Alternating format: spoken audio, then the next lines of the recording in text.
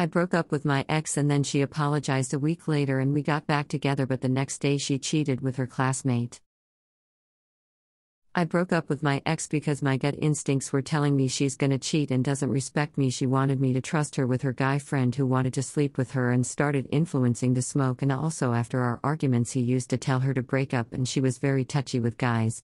When I used to tell my ex that guy isn't proper and I don't feel comfortable when you give him attention, then she used to blame me that I don't trust her and I'm controlling. Then she treated me like a shit for 2 weeks, ignoring my messages and cutting my calls, and then went to smoke again with him and blamed me. You always want to break up, which stressed me out so much that I smoked 5 cigarettes. She said you gotta accept him as my friend. Then I said I can't accept him and I broke up, and then a week later she started begging me to forgive her. Then I did, but then next day she went to her another classmate's house with who she used to sit with every day in class and got drunk and then had sex with him. Did she really love me, considering she got into a new relationship so quickly and even had sex on the first day?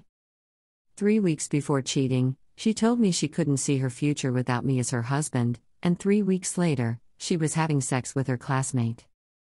I feel like she was already emotionally cheating on me with him, which is why she treated me so poorly, having already found a backup.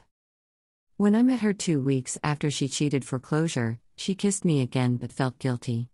I was acting cool, but then she said, "Guess who is my boyfriend?" and then she showed me a video of them kissing in his bedroom to give me a trauma and then blamed me for cheating, saying I never believed in her. Does she really love her new boyfriend, at least, and did she cheat on him as well with me? She claimed to be in a serious relationship with him, has met his mother, he has met her sister, and she's planning to make him meet her mother.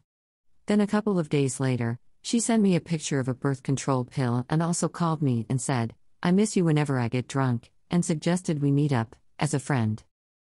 She said, "Promise me you will stay as my best friend." Then I asked her why. Then she said, "I understand her so well and she feels comfortable around me." But I didn't meet her, and after she sent me a snap of the bed on which she had sex with him, I blocked her everywhere.